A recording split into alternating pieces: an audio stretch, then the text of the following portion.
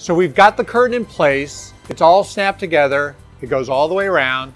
And the last thing we're going to do is we're going to place our elastic cords. And the elastic cords in the corner, depending on how we position them, we can take a little bit of slack out of the bottom. So here's an elastic cord setup the way it came in your kit. We have 2 D-rings, the screws for the D-rings. One of the clips is on the cord. What you're going to do is you're going to cut the cord to the desired length and you're going to put this last clip on.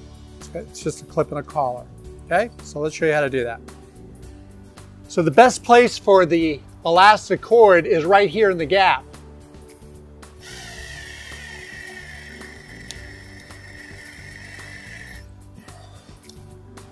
And there's my D-ring right here. It's pushing my corner right in the back. Second D-ring is just going to go right back here in the corner below the first one. Right into the floor.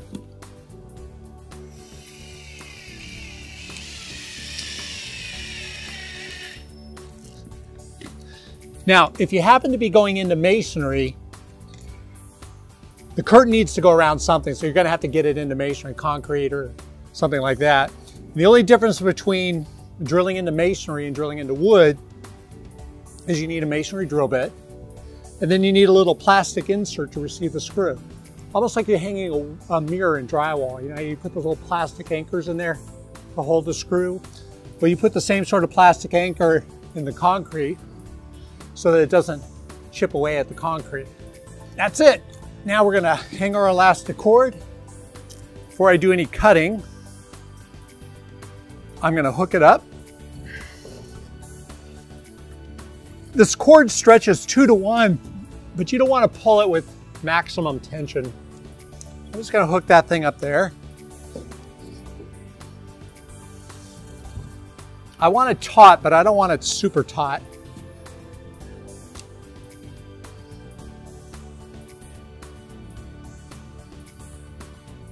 I think that would be good.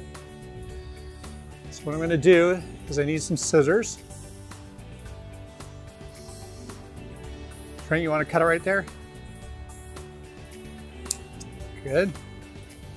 And I need the collar. So what I'm going to do here is I'm going to put this collar on first. And the other clip. This other clip. Make sure you get it all the way down to the hilt. Get it all the way in there. All the way in. Pull down. Locks on. Okay, now I stretch down to my other D-ring.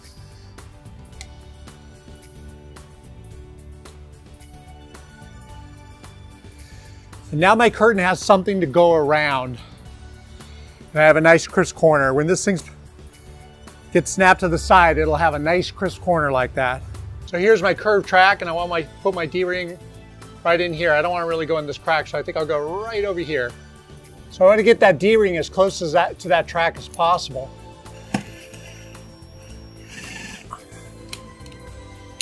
It's really right against that track there.